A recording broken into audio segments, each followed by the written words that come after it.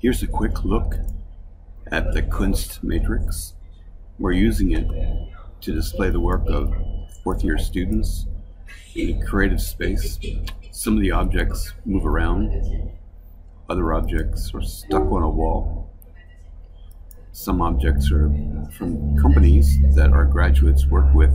It's quite an interesting exhibition space, and I'm looking forward to finding out a way to make this an annual event featuring creative media, digital art, game art design, and creative broadcasters. It's all available in the Kunst matrix.